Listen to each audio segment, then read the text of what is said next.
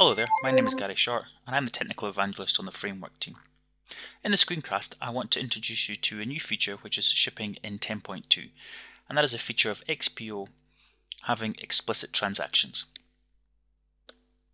Now, explicit transactions in this case helps developers out in the scenario where you're working against a database which has some specific database constraints.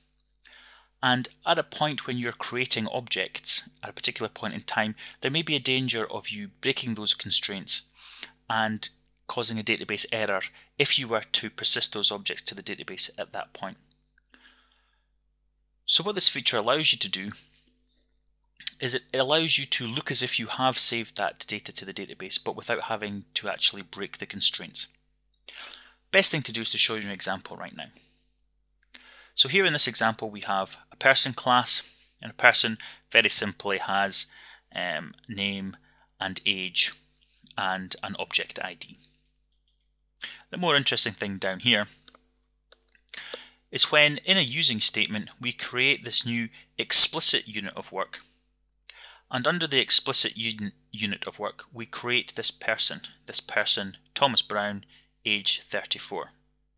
Now at this point you will notice that we haven't actually stored the information to the database. However, if we create a new criteria operator here, which will look for a person with the same name and the same age as the person we've just created, and of course our database is empty at this point, and we then get the explicit unit of work to find this object, then the person from the database would have the same object ID as the person we've created here. And this line here writes out both the person object ID and the person from database object ID. And if this has worked, both of these will be the same. Of course, in the second example here, within a separate using statement,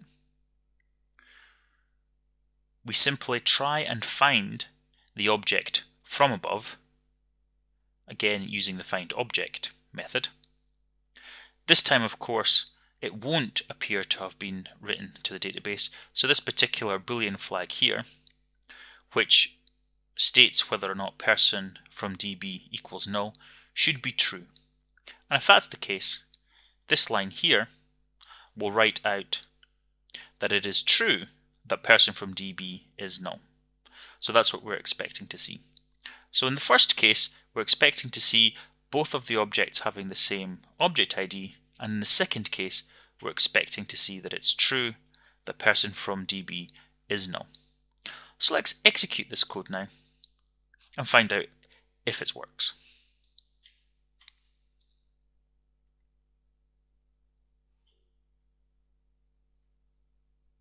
And here you can see that both the person object ID and the person from DB object ID are equal, and in fact it has written out that it's true that person from DB is null. So it has worked in this case. Once again, this aids us in a situation where we wish to appear to persist objects. However, if we were to do so, then we would break database constraints. Thank you for listening, and thank you for choosing DevExpress.